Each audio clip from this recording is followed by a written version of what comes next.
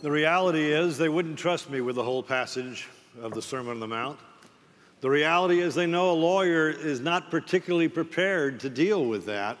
But there are two verses in here they let me have. And in just a moment, we're going to look at those as it relates to our relationship with each other. Before we do that, though, let me imagine with you a setting in this particular arena that took place about 14 months ago. The arena was turned around, and we had one of those programs that Scott McDowell talked about, The Gathering. There were 2,000, maybe 2,500 students in the arena. It was what we call Resurrection Week, where our campus ministry staff had moved for several months to a moment where we wanted to ask our students the significant question. And so on that Thursday, I got to do the asking. The asking really came from the 16th chapter of Matthew, where Jesus, well into his ministry, said to those closest to him, "Who do they say that I am?" And there was some conversation there, and then he asked the more penetrating, more personal, more important question. He said, "Who do you say that I am?" And so on that day, we did something a little different, at least for Lipscomb. On that particular day in chapel, in the gathering, we offered an invitation. Because that question calls for a response. There is no question at this university more important than that question. As students are here for 4 years, as we get them ready for their careers, as we shape them to be competent in whatever those careers might be, as we affect their character and spiritually form them, there is absolutely nothing that's more profound than the answer to that question. Who do you say that he is? Well, we'd set things up, and I thought that maybe we could offer an invitation, and that wouldn't be familiar to our students, but we had faculty and staff down in the front standing there, and we just simply said, if you need to answer that question, if you have something on your heart, walk into the arms and the hands of those who you already love. We went through an entire song before anyone even moved. But then a second song, and they started coming down. And before that invitation was over, 50 to 60 students had walked into the arms of people that were a part of their spiritual formation. The day went on. There was a wonderful worship at the Woodmont Church later that evening. And before 11 o'clock that night, 25 students had been baptized. Not in a fountain in Bison Square, but in a horse trough in Bison Square. That's a powerful question. It's a powerful question, and when I shared it with them, what I was trying to get them to realize was not to invite them into a church, not to invite them into an institution, but to invite them into a relationship with Jesus. And I said 3 things about that relationship. I invited them to see a Jesus who was radical, a Jesus who was relational, and a Jesus who was radical and relational and relevant to their lives. Well, if we think about this passage, we think about a passage of Scripture, this entire Sermon on the Mount, that if it does anything, it does exactly what Lee and Randy and others have done for us. It helps us understand how very, very radical Jesus is. And it's in the radical nature of Jesus we begin to understand the drama of this teaching. I like to think about it in terms of what is intuitive and what is counterintuitive. You know, those intuitive things are those things that we naturally do. It's just the quick human response. It's the sense of saying, I see it and I react this way. What Jesus is calling us to, though, is the counterintuitive response. He says, here's what you're thinking, here's the easy reaction, but here's what I'm calling you to do. He says, you know that you're not supposed to murder. That's not a big issue for most of us. He says the counterintuitive moment is when you realize you shouldn't even be angry. Oh, the intuitive is to express our sexual desires however it might satisfy us. The counterintuitive is to not even think about it. Oh, the intuitive is to say when you're slapped on one cheek, go ahead and slap them on one cheek, and we'll see this escalate. But the counterintuitive is to turn and be slapped on the other. The intuitive is when someone demands something that you have, instead of holding on to it, we give it up and even more. The intuitive is when someone compels you to work, you do the very, very minimum you can get by with. The counterintuitive says, how can I contribute even more? You know that what I have to say to you today was a joint project of Randy and my grandson, Weston. We started working on this yesterday, and he decided to come into my office because he's living with me, and they're redoing their house, and he sat next to me, and literally for several hours, we've talked about the Sermon on the Mount. I've tried to figure out how to translate this so a 6-year-old actually understands. And when we got to the cheek piece, it became a little more obvious. I guess it's the physical part of that Weston could understand. And so as we're talking through this, his comment was so very, very real and so very, very mature. He said, "Granddad, that's really hard." He knows that at 6. And we know that at ages that are much older than that, this is really, really hard. I got a text a couple of moments ago, and I think Weston is here. Who is the co-writer of my speech? Weston, are you around somewhere? Say, "Hi, Granddad." There he is up there. Weston, thank you for helping me with my speech.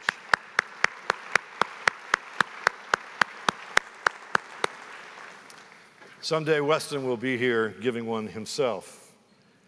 It's hard. It's hard to understand this. And one of the things I confessed when I was dealing with students that day was this. I said, you know, I'm pretty good at doing church. Most of us are pretty good at doing church. But where I struggle, where I have to work really hard, is doing Jesus. That's because his message and his instruction is so radical. Well, most of what you'll hear will be the issues in this passage, all those things on which we should react differently. But buried in this passage are 2 verses that I get to share with you today. They're verses not so much on the issues, but they're verses dealing with a process. And they're tucked in, and perhaps you've discovered them but not lingered with them. Verses 23 and 24, Jesus says, "Therefore, if you're offering your gift at the altar, and there you remember that a brother or sister has something against you, leave your gift there in front of the altar. First go and be reconciled. First go and be reconciled, and then return. Come and offer your gift." We skip over that, I think, because we don't understand Jewish sacrifice. And I have no real explanation this morning. I don't get the fire. I don't get the animals. I don't get all that went on there. But I do get what was supposed to happen there. And that was that somehow, through that sacrificial moment of obedience, a relationship with God was restored. But then there's this new teaching that says, hold on a second.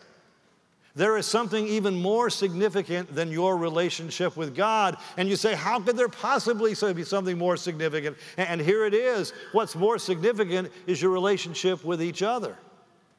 It is more important for you to leave this moment of worship, to leave this moment of sacrifice, and go take care of those things, and then come back and be a part of the sacred and the holy at this altar. Well, we think about that, and we think about a process, and we think about how it's easy to skip over that because what it calls us to is radical and different and very, very difficult. And yet, the reality is if we don't get the relationship piece with each other, we don't get the relationship piece with God.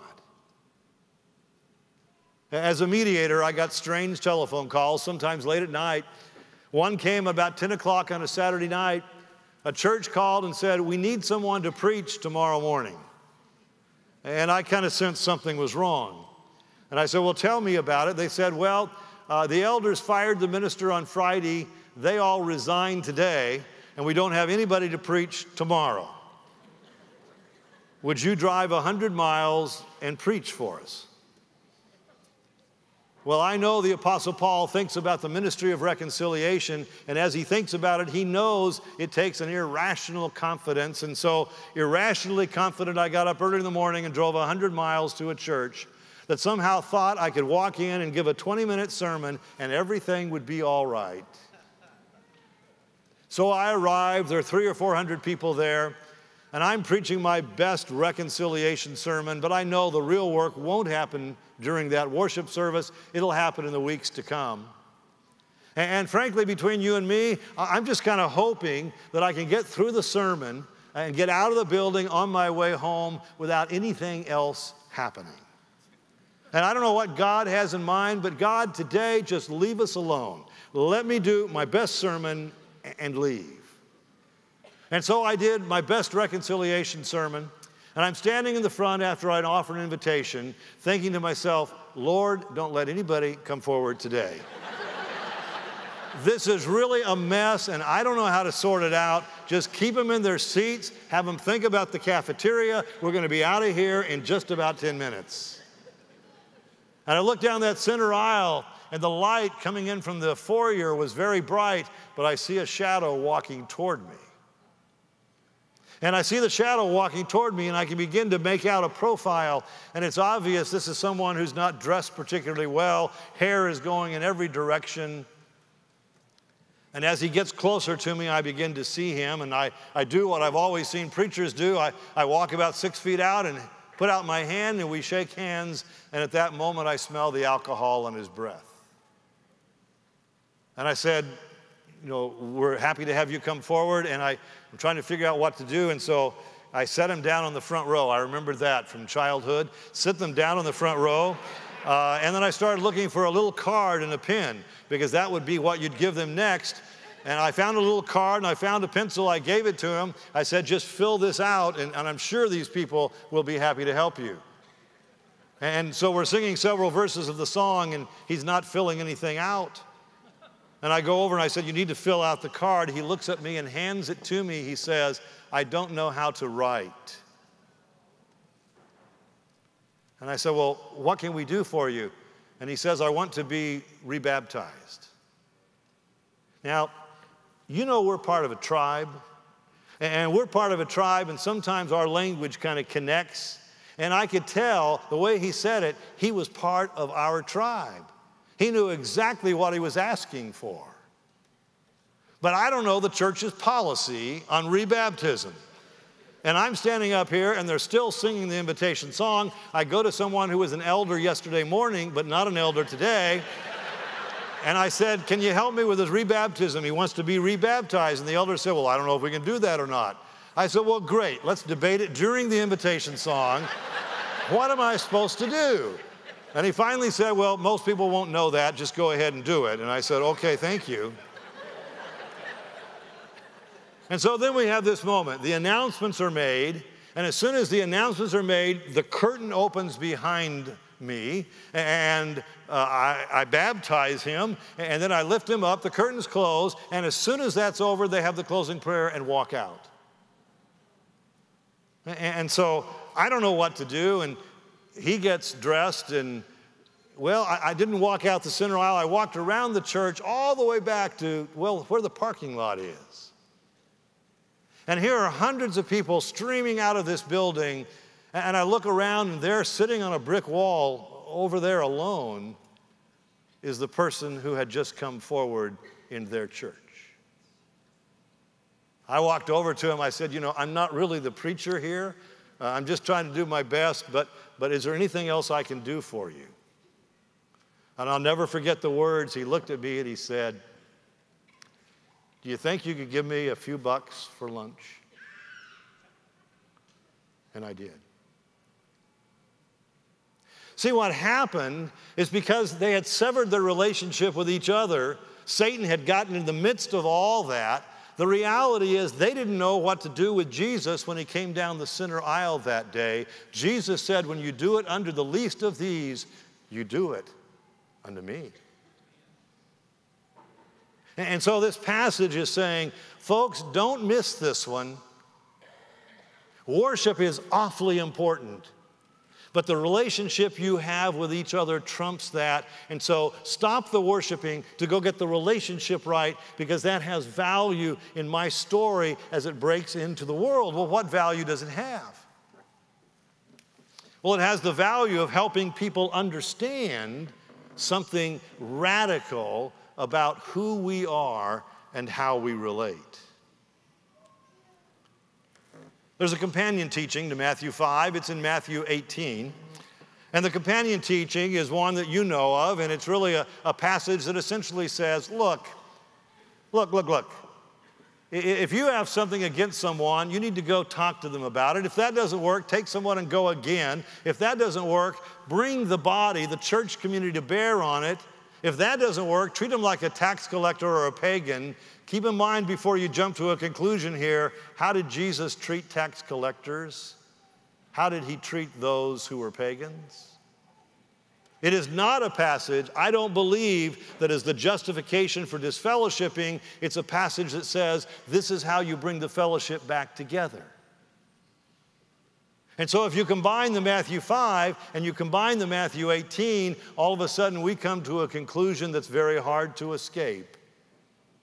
It is always my turn. When it comes to reconciliation, when it comes to relationships in the body of Christ, it is always my turn. It's my turn if I'm at the altar and I remember something somebody has against me, but it's also my turn in any other situation where I remember I have something against them. It is always my turn to bring about the peace that we deserve and God has called for in his kingdom. As we think about that, we begin to realize there's a reason for it. And the reason is in the last prayer that Jesus prayed in John 17. Here Jesus is a few hours before his death. Here Jesus is contemplating all that has gone on in his ministry. Here's Jesus that's looking over 2,000 years to you and me. And after he prays for himself and after he prays for his disciples, he says, I'm going to pray for all those that will follow these disciples, you and me.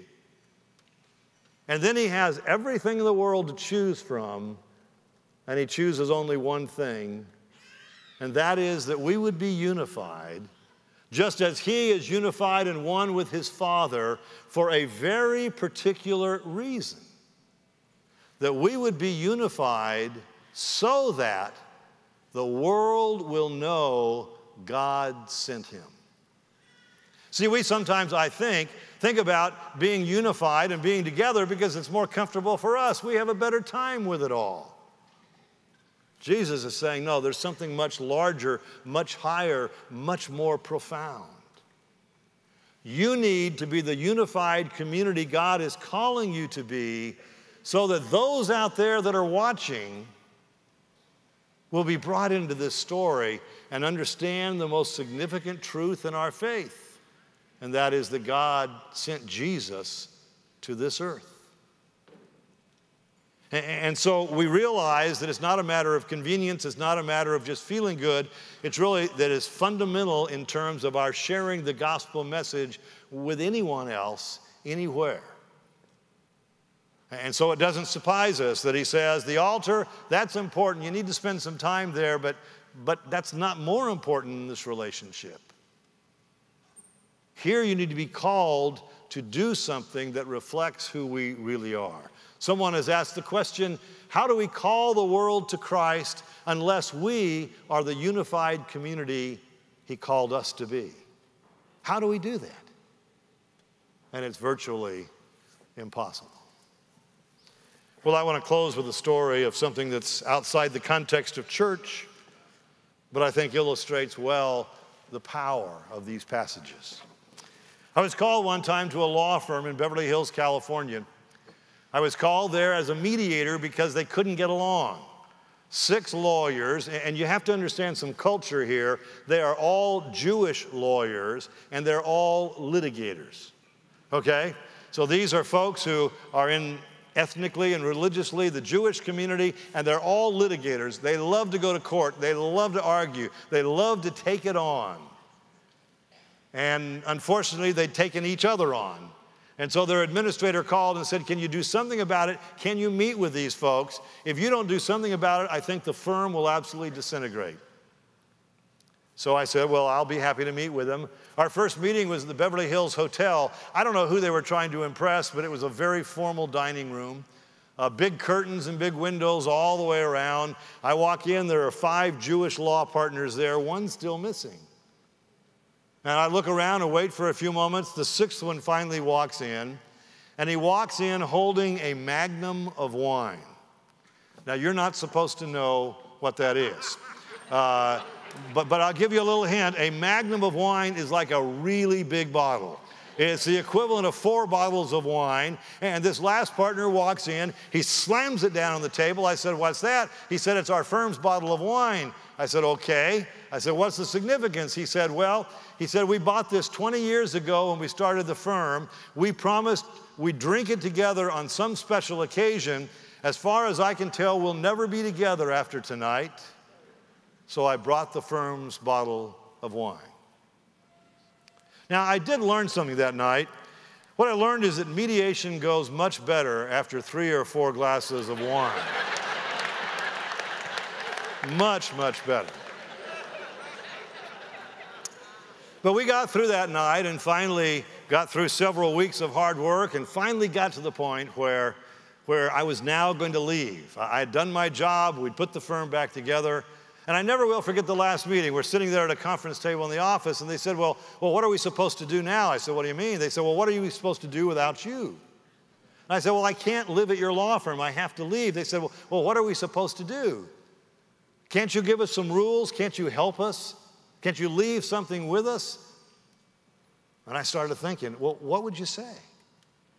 Where would you draw it from? What message would you leave? And all of a sudden, I thought about these 2 passages. And so I looked at them and I said, well, how about this? Let's come up with a couple of rules. How about rule number 1 is that when you have a conflict with someone, whether you have a dispute against them or them against you, why don't we make rule number 1 be that you go talk to them about it? How's that as rule number 1? And they looked at each other and thought, well, that sounds okay. That sounds good. And they said, well, do you have another rule? I thought for a moment. I said, well, how about this? Rule number 2 is if that doesn't work, you try it again. Okay? You just leave what you're doing. It's so important to get this relationship right, you try again. They said, that sounds like a good rule. Are there any others? I said, yeah, there's another one, I guess. If that doesn't work, then when the firm gets together on Friday afternoon, you tell it to the firm and use the power of those relationships to get all this straightened out. How's that? And they said, that's really good. And frankly, they were a little surprised that I could come up with 3 rules that good. One of the lawyers looked at me and said, where'd you get that?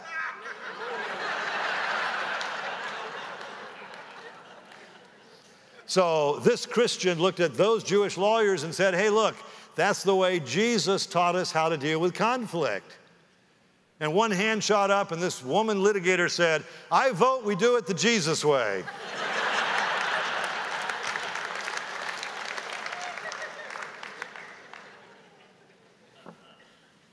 And I vote we do it the Jesus way.